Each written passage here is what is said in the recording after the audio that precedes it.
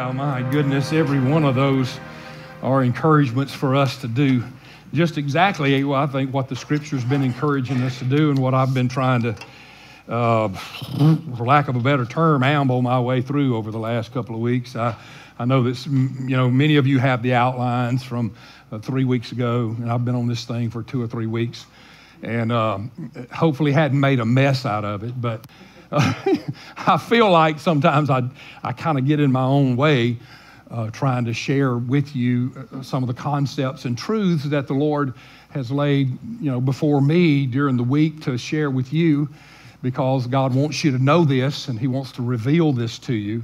I just will remind you that truth is not discovered. Truth is revealed. And when the Lord gets ready for you to learn a certain truth, then He's going to reveal it to you. And many times the way He reveals it to you is through someone like me. It's not always true, many times I'm just about, half a step ahead of the hounds, if you understand that. I mean, I'm running and the hounds are after me, and I'm about a half step in front of you. So as the Lord just begins to open some things up to me, then I begin to share with you, and I'm not too far ahead. I'm just right about a half a step ahead. And so many times, the Lord reveals things to me, and I get excited about them. And as I get excited about them, I'm just compelled to share with you. And those of you that are here on Wednesdays, like at prayer meeting, that has become more of a life group almost, rather than just a strict prayer meeting. You guys know this because I can't keep my mouth shut. On Wednesday nights, a lot of times what I'm studying for Sunday kind of pops out on Wednesday night. It just seems like the Lord opens some doors, somebody asks a question or says something and it just makes itself available to just pop out what the Lord's been saying in my life. And I hope this is beneficial to you because, I've been with the Lord for 45, 46 years, 47. Somebody add up 16 and 64, and that's how long I've been with the Lord. And so I've been with Him a long time, and I've been through many presentations of God, of how to look at God, how to view God, and how to walk with Him, and for Him to complete Himself in us. And that's the real big question, I think, of the Christian life, and that is all these wonderful promises that God gives, like we've just been singing about. I'm going to sing my way out of the valley. I'm going to shout on the top of the mountains. I'm going to praise my way. My weapon is a melody. And all of those are concepts of how God uses issues in our life to let us come before Him and do what is necessary to be delivered from these things in life. Now, the enemy of our soul would convince us that being free and being victorious in the Christian life has everything to do with the way we perform. And by performance, I'm not talking about standing up on a stage like I'm doing right now and performing before you as some kind of stage actor presenting something. When I talk about performance, I'm talking about the way you live your life. I'm talking about those things that people look at your life and evaluate you by. Whether you're a strong person or you're a weak person, or you have issues that you don't know certain things and so you're not capable, or you're immature and you're judged by that, or you have certain inabilities that create weaknesses in your life, and people look at you and they evaluate you and they either reject you for this, or they see people roll their eyes, people stand with some kind of countenance that lets you know that you're not accepted, or that what you did was immature, childish. In other words, we're all, as human beings, our number one need in life is to be loved. And the way we receive love is by acceptance. When people accept us, when people say positive things about us, when people look at us with favor, when people respond to us in ways that show approval and so forth, this is interpreted by us as love. To be accepted means that I'm loved and that's what I need. And so I grasp onto that. And so this becomes a tool that the enemy can use to control our lives. In other words, he can convince us that whether other people accept us is what's really important in life. And so what we end up doing is trying to do everything we can to be accepted by other people so that we can sense this love in life. And so the enemy uses that to push us toward performing right and so that others will accept us. So if love is our number one need in life, then our number one fear in life would be rejection. And by rejection, I'm talking about disfavor. I mean, somebody doesn't have to just look at you and say, you're ignorant, or you don't make the grade, or I don't think you know what you're talking about. I mean, it doesn't have to be that up front. It can just be those little signs of displeasure, somebody rolling their eyes, or turning their back, wagging their head. Their countenance just infers that whatever you just did or whatever you are or whatever you said is unacceptable, and that's a rejection in life. When people criticize you, when they talk to you about the weaknesses of your life, why can't you do better than that? I thought you were more mature. You call yourself a Christian. I mean, all of these are controlling statements that are used by the enemy, spoken usually through other people in our life, to imply that we're not performing the way we need to perform, thereby causing us to say, I need to perform better. I need to do better. I need to learn more. I need to present myself better. And all this is a subtle way, a very subtle way, that the enemy of our soul convinces us that in order to be good and right and accepted in life is to learn to up our game, to learn how to perform better, to be better at doing what we do. And this is a very subtle control factor that the enemy uses in our life.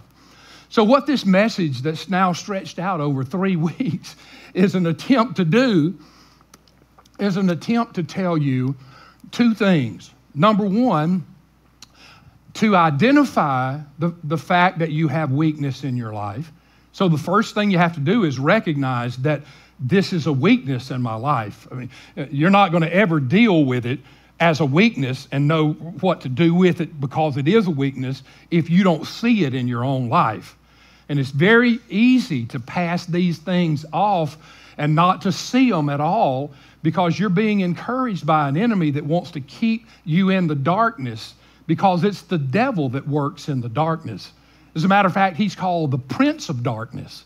So everything that happens in your life that is in the darkness is an area which Satan controls. God never does things in darkness. God always does things in light. The very first act of God on this earth, according to the book of Genesis, it says in the first verse that in the beginning God created the heavens and the earth. The second verse says, and the earth was without form and it was void, and darkness covered all the deep. And the next verse says, and God said, let there be light. And it was good. And then God goes on to create the earth and create the heavens and create the animals and create the plants and create people. Every bit of that from the first commandment on, everything God did was in the light. The first thing he did is create light, and then everything he did was done in the light. And what I'm saying to you is that's a principle of God, that when God works in your life, he's going to work in the light.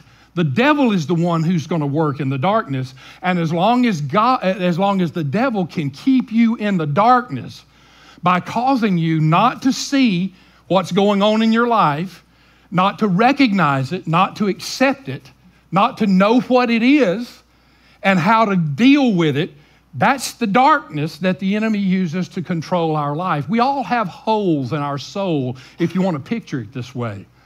Our soul that God breathed into us and we became a living being. You know, when we have hurts and issues and pains and rejections, and all, it kind of puts, if you want to picture it this way, it kind of puts a little tear in our soul. And so anytime the enemy wants to control our life, what he'll do is metaphorically, he'll stick his finger into one of those holes. And when we're moving forward, he just sticks his finger in there, and he uses that weakness to drag us back down into the darkness. Well, the only way these holes can be healed in our life is to get them into the light. Because when we get them into the light, that's where God works. And God says, if we'll get them into the light, and you'll recognize what these things are and accept these things in your life and own these things in your life, not try to cover them up, not try to dismiss them, not try to deny that they're not there. But once you open yourself up to these things in your life, then He, through His Holy Spirit, can heal these things in your life and can move you past trying to perform your way out of these weaknesses that you have. And God can take you forward because the enemy's trying to convince you that God is repulsed by you, that your weaknesses make God want to deny you, that it is your weaknesses that embarrass God, that God's ashamed of your weaknesses, and that God's in heaven looking at you saying, can't you do better than that? Why are you still so weak? I have been with you so long. Haven't you learned it? The enemy is convincing us that that's the way God looks at our weakness. But I'm telling you that it is the exact opposite of that. God is not repulsed by your weaknesses. As a matter of fact, God is attracted to your weaknesses. God moves into your weaknesses because God says, my perfect strength is made strong in your weaknesses. It's not your strengths that God works through, because in our strengths, we're encouraged to trust ourselves, right? If we're strong in an area, we don't have the tendency to go to God and say, God, I need your help. I can't do this by myself. I'm all alone. I'm your child, God, and I'm just giving this to you because I know I can't do it. No. In our strengths, we're cocky about them most of the time. We're arrogant about it. We say, well, I can handle this. I know what to do with this. All right, God, that's all right. I can take care of this. And that's how our strengths encourage us to be. So God says, instead of being repulsed by your weakness, I love your weakness. You know why? Because it is in your weakness that I can come into your life and I can make myself strong on your behalf. Have I shared with you my magic wand theory? My magic wand theory. Now don't get too spiritual about this, because I shared this one Wednesday night with the prayer/Bible group. And they got all spiritual about it and tried to mess it up. But think about this. This is my magic wand theory. And just think about this on the surface level, all right? Don't try to be too spiritual about this. I'm trying to make a point here. All right, let's suppose that we have a magic wand, and I give everybody in the sanctuary a magic wand. And with this magic wand, what we can do is we can wave this wand over ourselves and change anything about our life. Physical things, emotional things, spiritual. We can wave this wand over our life, and all of a sudden, presto, whatever's wrong with our life is made right. Well, my theory is that once you wave this wand over your life, you will never need God again. Because whatever it is that you would change about your life is why you need God. In other words, God wants us to need Him, because it is in our need that we are brought to Him. It is what we're praying for that would be changed about our life, that we go to God and say, God, I need you to work in my area of this life. Because after all, the Bible says that we are sheep. And not only are we sheep, we're dumb sheep. And dumb sheep need a shepherd, right? And so God is our shepherd. So when we sheep know that we're dumb and that we're apt to make dumb choices and go in wrong directions, that's when we say, we need a shepherd. We got to have a shepherd. Or we're children, the Bible says, and we're immature children, and we don't know what we need. And so we need a heavenly Father that can take these immature children and lead them in the right direction. So what God does, and many times in life, is that God doesn't automatically meet every need that we have in order that we might have a reason to come to Him and allow Him to have input into our life. Think about it, parents. It's the same thing you do. I think I challenged you last week to think about life this way. I mean, you as parents, you have children that are growing up, right? Well, when they get to be about 18 years old, they're going to come to a point where they're going to want to be on their own and be independent and blah, blah, blah. Well, if you parent, if you say, okay, once you get 18 years old, I'm going to give you everything that you need from now on in your life. I'm going to give you all the money you want.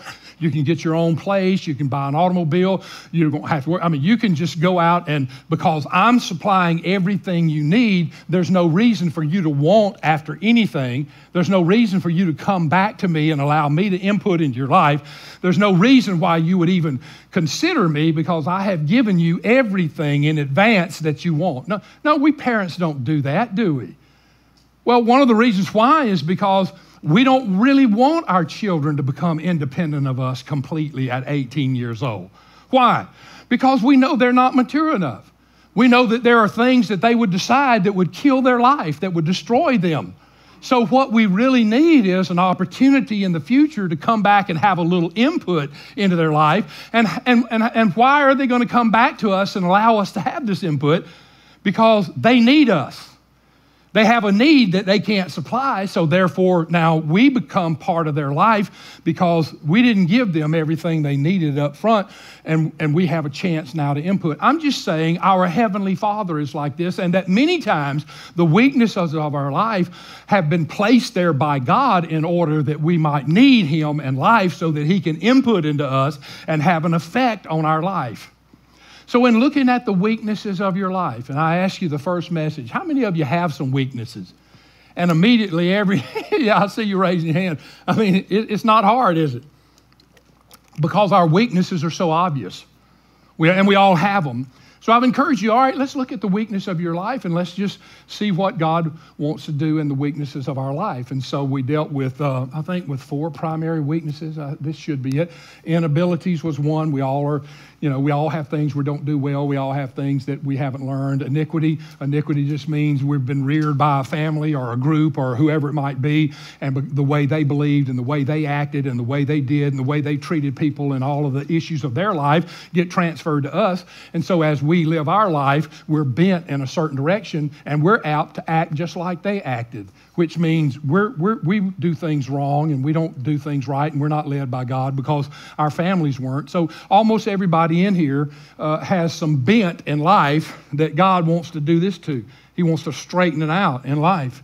So sometimes it's an iniquity. As a matter of fact, I'm not sure I've ever met anybody that doesn't have some iniquity in their life that needs to be dealt with. A third way was infirmity, which means I'm weak, I'm hurting in some area. Paul called his weakness, his infirmity, a thorn in the flesh. And he prayed, God, remove it. And God said, I'm not going to remove it, but I'm going to give you the grace to live with it. And that's an infirmity in life. And then the last one was an inherent weakness, which is a weakness that's been placed there by God. And I know this is hard to imagine that God would actually create some weakness in your life, but it is obviously true. And we have 2 great characters in the Bible that we've looked at, and just to mention them, Moses and Paul are 2 people that God birthed with some weakness into their life, which you would think that if God was going to use somebody to lead the nation of Israel out of bondage, you would think that one thing God would give them would be the ability to speak well, right?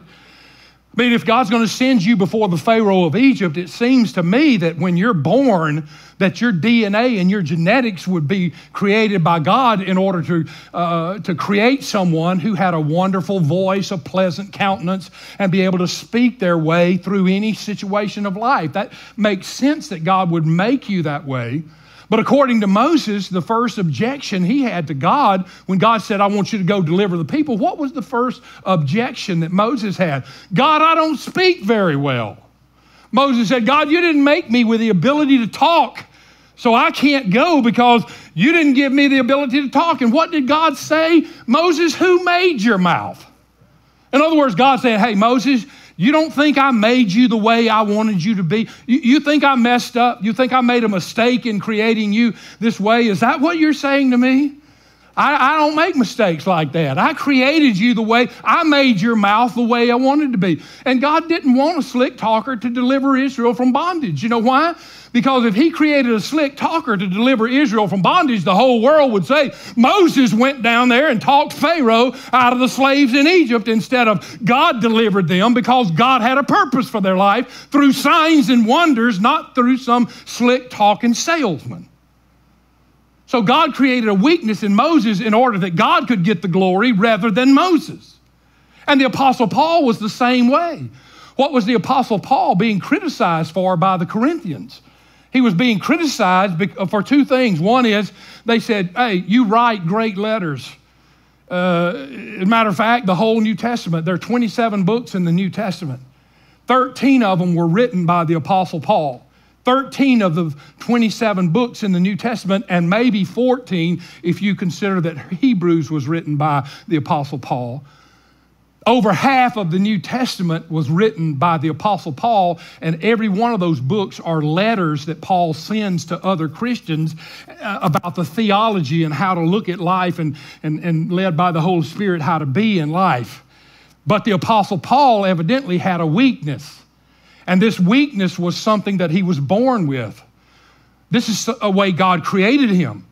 And you would think that if God was going to use someone to be the most influential person in the New Testament world, that God would have created him with the ability to be very fluent, to be very charismatic, to be very gifted, and for people just to fall in love and listen to his wonderful melodious voice and be attracted to him so that the gospel could be shared by him and people would just fall at his feet and listen and hear and believe because of his magnetism and his charm and his wonderful presentation of the gospel.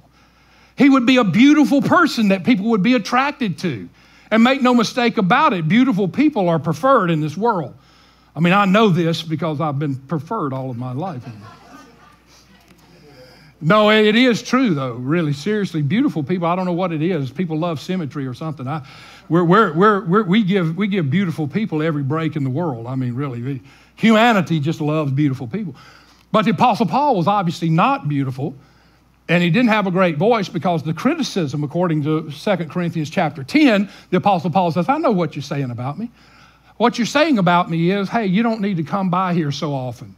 The Corinthians were saying, hey, Paul, you know, give yourself a break.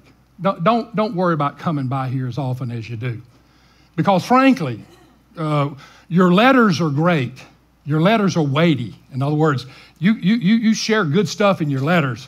Your letters are authoritative. Your letters are outstanding. What you write is beautiful. We love, when we get a letter, we read it out loud, and it just, boom, convicts us, and boy, the Holy Spirit just carries it through. But when you come in person, you're not very attractive, and you're a bad talker. I mean, I hate to be that blunt with you, but that's really the truth. So don't worry about coming by here so often. Just send us a letter, all right? Now, how many of you would say this is hurtful? No matter how you look at it, that's hurtful, right? I mean, here's a group of people that he pastored and he won them to the Lord and he sacrificed, he used his gifts and everything to even create a church. And now that church has been encouraged by other roving apostles, probably many of them looking for money and power and so forth, to criticize the man who God used to even start this church. And now they're saying, you're a dud. So the way people look at weakness and the way God looks at weakness are two different things. When people look at weakness, here's what people say.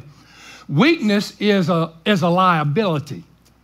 Because you're not attractive and because you don't speak well, you're a dud.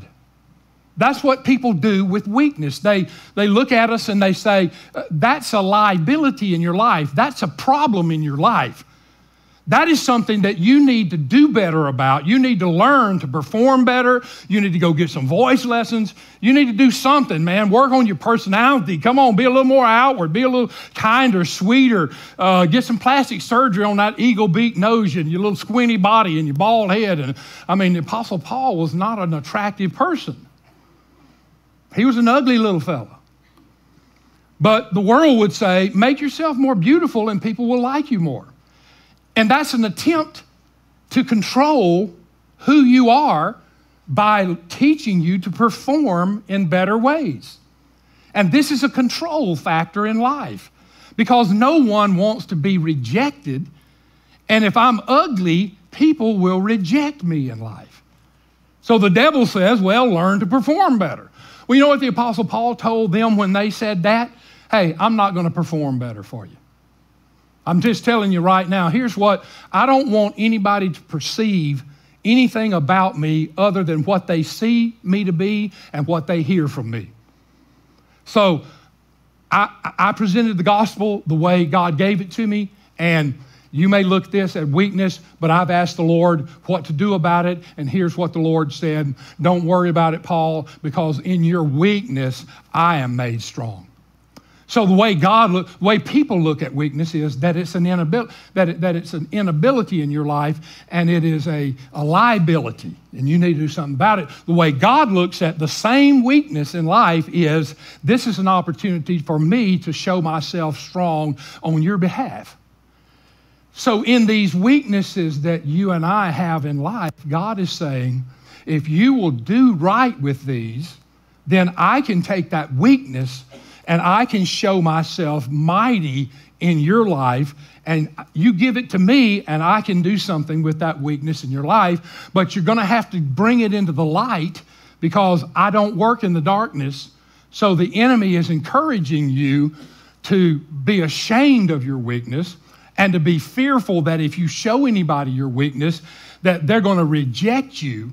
So he uses shame and fear to push us into the darkness about the weaknesses in our life so that we stay in the realm of the enemy who works in the darkness, and we don't step into the light that God can use, and God can use that revelation of this thing to show himself mighty in your behalf.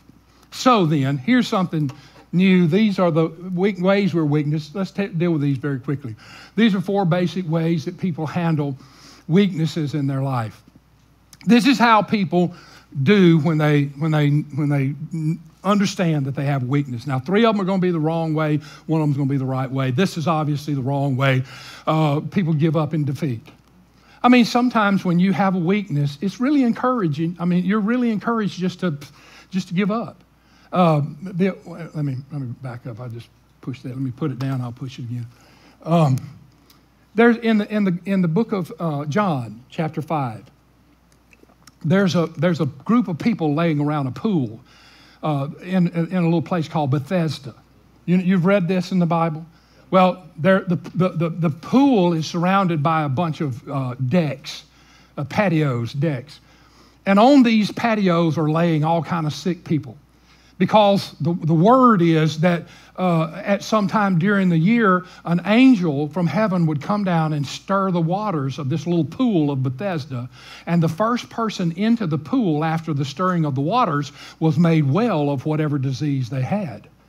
Well, of course, all these sick people are laying on these porches hoping to be the first one in the pool. And Jesus approaches the scene, and the Bible says that Jesus sees a man and that he knows that this man had been laying there a long time. Matter of fact, he knows that this man's been laying there for 38 years. Everybody say, that's a long time. Yeah, 38 years is a long time to be laying there waiting to be the first one into the pool, right? All right, and Jesus walks up to the man who he knows has been laying there 38 years, and he asks him a question that seems to be a ridiculous question. And the question to the man is, sir, do you really want to be made well of the disease you have? And of course, the obvious answer of the man is, well, I sure do. Implying that, hey, I've been laying here 38 years trying to get healed. I mean, what would make you think I don't want to be healed? Well, the obvious inference of Jesus and this miracle is that not only was this man's body sick, but his spirit was also defeated. Because if you've been laying there for 38 years, it seems like one time in 38 years, if you really wanted to be healed, somehow you would find some way to get into the pool after 38 years of life. I'm just saying to you that what this signifies basically is Jesus asking this guy, do you really want to be healed? And the guy said, well, I used to, but shoot, man, I can't get in the pool. That's what he said. He said, every time I try to get in there, somebody beat. In other words, he had given up in life. Now, I'm just saying to you that it's very easy to give up in your weakness. It's easy to get overwhelmed by the issues of your weakness. And I've had this exposed in my own life. I know this may shock you, but being a pastor all these years, there have been many times where I've just wanted to give up. I mean, I've worked hard. I've tried to lead churches. I've tried to win people. I've tried to lead people to salvation. I've tried to change the way Christians look at things and so forth. And I've been rejected so often and rejected so much and criticized so often that many times I was just at the point where I was ready to give up. As an example, in the last ministry that I led before we started Freedom River Church, which was 12 years ago, I had come to that point. I mean, I'd led another ministry for 9 years, and I had done everything that I possibly could to change the order, to affect things, to have influence over people, and so forth and so forth. And man, it was just a constant battle, a constant fight, a constant warfare, criticism on every hand, rejection on every hand. And I had come to the point where I pretty much had decided to, well, hey, I'm going to give up. I got to get out of here. I had become depressed. I thought about, man, I'm going to have to get on some antidepressants. I'm so rejected and disgusted. And see, that's what happens a lot of times in our weaknesses. We just get so bombed for so long and such rejection happens, we just finally say, well, man, I'll just give up. Hey, I'll just go with the flow. I'll just do what. You know, and you have a tendency to do this. Now, what this does is it keeps you in the darkness where the enemy can keep you bound under that thing. You know how I got delivered from that? This is going to surprise you. The worst thing that's happened on this coast in the history of the coast, as far as I know, brought me out of that. You know what it was? Katrina. Yeah, Katrina hit. Biggest old disaster in the world. You know, everything was torn up, and I know you guys were here, many of you guys were here, and you saw it, and it just devastated. It looked like somebody had dropped a bomb. I mean, there wasn't a telephone pole standing. Everything was gone, blown down, fences blown over. It was just horrible and everything. First thing I did was go to the church, and when I got to the church, you know what I thought? First thought that crossed my mind, I'm not qualified. I thought, man, what are we going to do? And the Lord said, well, you know, in my spirit, he spoke to me. He said, well, you're going to do what's necessary to get this thing straightened out. You're going to work. You're going to get things. You're going to fix things. You're going to make things better. You're going to be used by me to do great things and lead great things and do a lot of issues and so forth. And I thought to myself, here's the first thought I had, I'm not qualified. You know why? Because I've never been trained in anything like this. I don't have the credentials. I don't know what to do. And the Lord looked at me, and I think I heard from him in my spirit that says, you're not qualified. But my grace qualifies you, see? And he said, you just listen to me, and I'll tell you what to do. And I'm going to tell you, any of you guys that were around during that time, God just used us greatly. I mean, it's amazing. We were right in the forefront of everything, right in the center. And I can just recount miracle after miracle after miracle after miracle after miracle, that right here before your eyes where God just moved in tremendous ways. I had nothing to do with it, but I learned one thing. If I'll just let God use me, he can do great things. It's just overwhelmingly amazing. Give you one example. You interested in one example? I'll make it quick. One example. We had all kinds of supplies, and people were coming from everywhere. They had to have the National Guard block off Pass Road. There were so many people coming to our church in need. And the National Guard had to stand out there and direct people in because there were so many people lined up all the way down to Highway 49 from around the Pass Road area right up in there. Lot of people. And one of the things we had stacked up against the wall of the building on the outside of the building, because we had no power, no refrigeration, anything like that, and that we had bags of ice, just stacks of bags of ice that FEMA brought in and the independent people brought in. And as people would come through, almost everybody would need a bag of ice or so. Well, there was a group that was, they were put up by the government, but they were staying in one of the elementary schools on Pass Road, and they came down there in a little Volkswagen van, And I think it looked like a bunch of hippies, in the old van. And they drove up there, and there were about 6 or 7 people in there. And here's what they said. They said, Pastor, we're down here at this school, and I think it was Pass Road, Central Elementary right there. And they said, we're being housed down there, but we don't have any ice. So we got about 45 people down there, and we don't have any ice. Do you have any ice that we can have? And I looked over there, and there were 4 bags of ice. That was all we had. Now, I know that 4 bags of ice is not going to help 38 or 39 people, but that's all we had. And so the person that was helping them said, Pastor, they need some ice, and we only have 4 bags. Do you want us to give them one of those bags? And I looked at the line, and it was stretching all the way down and all the way down, well, you couldn't even see the end of it. And I said, no, yeah, just give them all 4 of those bags. And they said, well, if we give them all 4 of those bags, we're not going to have any bags left. And I said, well, I don't think 4 bags is enough for all of these people that I can't even see the end of the line. So here's what I'm going to say to you. If God wants those people to have ice, God's going to send ice. Because we obviously don't have enough ice for all of them. So since this is God's business, let's just go with God. Give them every bag we have over there. And I promise you, we gave them every bag.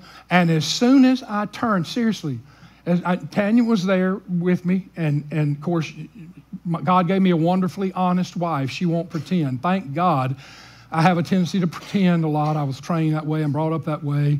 That's why I know how to tell stories, because my whole life was a story when I was brought up. I was so poor, I just created a whole other life for myself. I mean, I'm wonderful at inventing things and pretending, but so God gave me a wife that won't pretend. Thank God for an honest wife that won't pretend. But anyway, I'm standing there, and immediately, once I looked down the sidewalk, and there was an 18-wheeler that was slowly pulling up right there at the end of that sidewalk, and there was another one behind him. And I turned and I walked, and I saw a little short guy, truck driver. He was walking right straight toward me down that sidewalk, and I looked, and the first thing he said is, "Hey, do y'all need some ice?"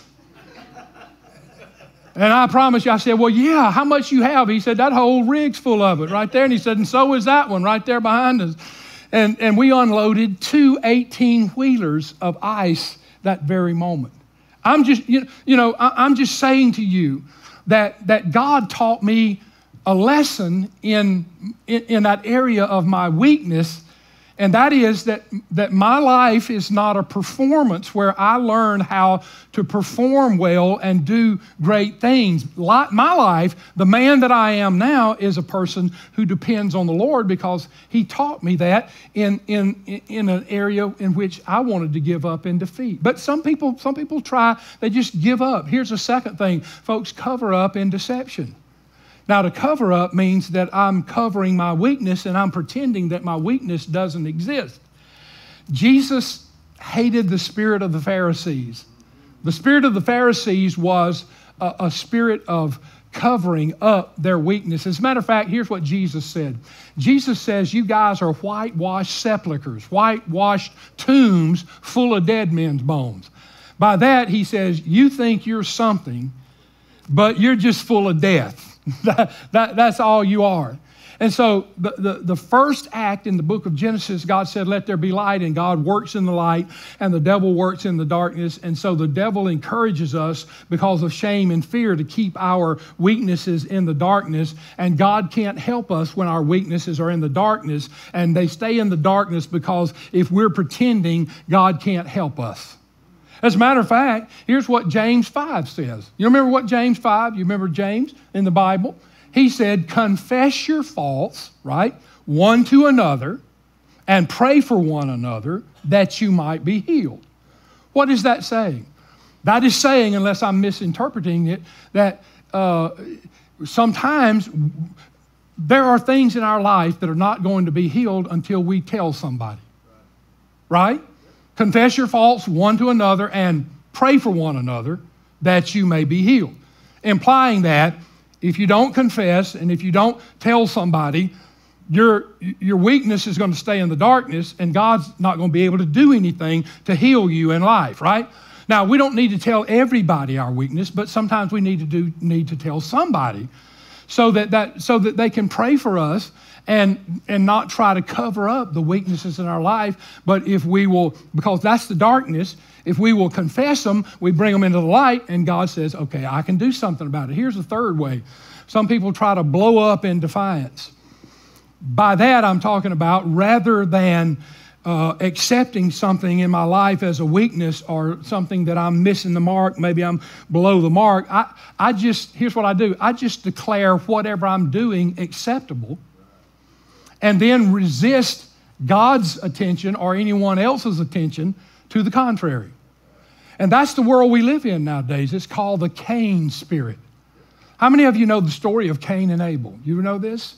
In the book of Genesis chapter 4, there is the story of the first two people that are born on this earth, their brothers, Cain and Abel. And God says, I want a sacrifice.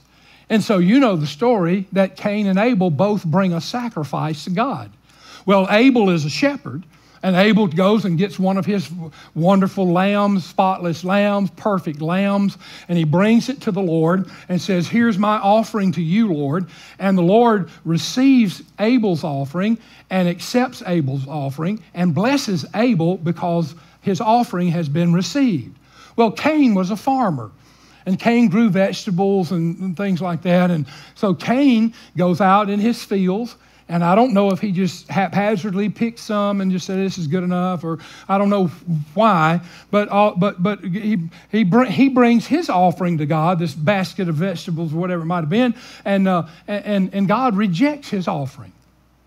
Well, rather than Cain being humbled and being repentant because God had rejected his offering, Cain got mad. And here's what the Lord said to Cain. If you will do well, then you will be happy. But if you don't do well, here's what he said to him. Sin is crouching at the door, and sin is desiring to have you. But you must reject it. Cain's response, he kills Abel. This is the Cain spirit. The Cain spirit is a spirit that says, you're not going to tell me what to do. It's a defiant spirit. It's a spirit that says, don't tell me what I'm doing wrong. I'm not doing wrong. I can do whatever I want to, and you're not going to tell me what to do. Now, this is the world we live in today. We live in a world that is hostile to the things of God, a world that is defiant against the things of God, a world that basically looks at God and says, you're not going to tell me what to do. This is a world that rejects God. This is a world that looks in the face of God and says, we don't need you, we don't want you, and we don't care what you think about things. You wonder where that kind of spirit comes from? It's the Cain spirit. It's that same spirit that motivated Cain to say, you're not going to tell me what to do. And he killed Abel. And this is the spirit that produces the world's opinion on things nowadays, like abortion. There are some states in our country that say the birthing room and the abortion room, there's no difference between those two. I mean, you can kill babies up to the last trimester and even after they've been born. This is all right and acceptable with God. That we're created by nothing, that we came from one-celled animals, and this is everything. There's no special creation of man. We're not created in the image of God. There's no uniqueness about us. There's nothing special about us. That we have the ability to control everything that happens on the earth with this ridiculous man-made warming and all of that kind of stuff, like we can do something about it. We're masters of our soul. We're masters of our destiny. This is the Cain spirit in life, and this is the spirit of today that says one religion is as good as another, and the only thing that is hated on this earth would be the spirit of Christ, not any other spirit. And this is what controls the world we live in, and it's the Cain spirit. Let me show you what this is a fulfillment of. I'm just going to make this real quick. In Psalms 2, this is what the Bible says is going to happen in these last days, all right? Here it is. Why do the nations rage and the people plot a vain thing? All right, they have something in mind that is vanity. The kings of the earth set themselves, and the rulers take counsel together against the Lord and against his anointed, saying, let us break their bonds in pieces and cast away their cords from us. In other words, the world looks at God and says, you're not going to tell us what to do. And what we're going to do is we're going to take away this world from you. We're going to disobey you, and we're going to tear you down from heaven. In other words, it's like watching a bunch of 2-year-olds plot to take over their home and kill their parents. I mean, it's like watching a bunch of 2-year-olds say, "I'm going to get rid of my parents, and then we're going to take over the house. We're not going to do what you say, and so we're going to take away the control from you." Now, if you'd like to know what God thinks about this, look, the very next verse. He who sits in the heavens shall laugh. God's going to say, "You think you can live without me? You think you're going to wrestle the world away from me?" Oh, my Lord. And he just sits in heaven and laughs. The Lord shall hold them in derision. Then he shall speak to them in his wrath and distress them in his deep displeasure. Look at verse 12. It's one of the most interesting verses there. Kiss the Son. See that? The capital S-O-N. Kiss the Son. In other words, God says, you better kiss the Son. I'm going to give you some counsel. You better kiss the Son while you have time to kiss the Son. You better listen to the Word. You better change the way you're living. You better kiss the Son, because if you don't, he'll be angry and you'll perish in the way when his wrath is kindled. But a little, blessed are all those who put their trust in him. In other words, there's coming a time you think you are going to wrestle this world away from God. You can forget that. But this world is defiant, and God says, hey, you better kiss the Son while you have time, because time's running out, and you're not going to wrestle God away. But anyway, that's the spirit of defiance. Here's the last one, and this is the right one. We have to offer up our weakness to the divine. And if you'll just bow your head with me 1 second. Let's do something here very, very quickly, all right? Just bow your head with me 1 second. We're to offer up our weakness to God, because God can do something with our weaknesses. And here's what I'm going to encourage you to do. All right, right now in your own spirit and your own heart. Now, don't look around at anybody else, and you don't have to say these things out loud, because it's really not an issue of putting you on the spot. This is dealing with the Lord. This is the way we deal with our weaknesses. All right, let's just say the Lord something similar to this in our spirit. Lord, I'm accepting the fact that I have some weaknesses in my life. Now, you may know exactly what they are, and if you do, just say it to yourself. Say, Lord, this is a weakness in my life. I mean, come on, own it now. I mean, God's not going to be able to do anything with it if you're not going to own it, if you're not going to bring it in the light, if you're denying it or covering it up or trying to be deceptive about it or whatever it might be. It's not going to get dealt with. But you need to say, Lord, I recognize this as a weakness in my life. And if there isn't anything in your mind right now, ask the Lord, expose to me what are the weaknesses of my life, because you may be deceived sometimes yourself about this, but you ask him, Lord, expose the weaknesses, and Lord, I admit this weakness, and instead of being ashamed of them, Lord, I'm going to just now say to you that I recognize this in my life, and I'm going to ask you to come into this weakness and to glorify yourself through this weakness in my life. Instead of being ashamed of it, just say to the Lord, instead of being ashamed of it, Lord, I want to present it to you so that we can bring this into the light and you can work in this in my life. I can't do anything with it. I'm dependent completely on you. I've been controlled by this in my life. I don't want it to be controlled, so Lord, I'm bringing it to you. Now, here's what happens when you bring this weakness to the Lord. The Lord breaks in your life that fear of man and that fear of rejection. That'll be the first thing that happens. When you turn your weaknesses toward God, God begins to work in that revelation by breaking away from you the fear of what others might think or others might say, or the fact that you'll be rejected. And also, he breaks that spirit of self-hate off of you. The devil wants you to receive your weakness and hate God. If God loved me, I wouldn't have this. And so the enemy tries to do that. And then there's a breaking of that spirit of performance. There's a breaking of that tendency to try to hide these things from others and put that mask on and not be healed in life. So, Father, I lay this before you, and I understand that as a man, I'm weak. I know that these are issues of my life, and so, Father, I'm praying right now that I'm just a child. I lay this before you. I can't do anything about this, so God, I'm laying it before you. You are awesome. You are forgiving. You are full of grace. And Father, I know that you work in everyone's life, that you'll work in my life just like you worked in the life of Paul, like you've worked in every life that has ever turned itself over to you. And I'm giving myself right now, and I'm asking you to change in my life what I can't change.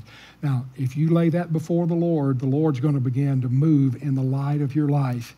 And as the days move on, here's what you need to do. You need to pay attention to what God's saying or doing in life. And when something exposes itself, especially in the area that you've been praying about, stop and look at it. I know a lot of times we pray things to the Lord, and then when the Lord begins to speak, we act like we didn't pray, and we don't examine what it is. If it's a magazine article, if it's a discussion, whatever it is, look at what God says, and God may be giving you some instruction about that thing. Open your Bible. Look at what the Word says about the things in your life, and God will give you instruction, because it's not going to be through strength and all of those things that these things are broken in our life. It's going to be through the Holy Spirit and the grace of God as God works in our life. Father, we receive that. We pray for that. And we lay it before you. And each day as we lay these things before you, we know that your Holy Spirit's going to lead us so that these things can become strengths in our life and not weakness. And we pray it in Jesus' name. And all God's people said, amen, amen. All right, praise the Lord. Now, I know you're probably looking at me saying, can it really be that simple? Yeah, it really can. Because you know why? Because that's the way God does things in our life. It's not because we're great masters at learning how to do new things. It's because the Holy Spirit breaks these things free in our life. That's what salvation is. That's what change is, and God will do it in our life. All right, would you stand to your feet?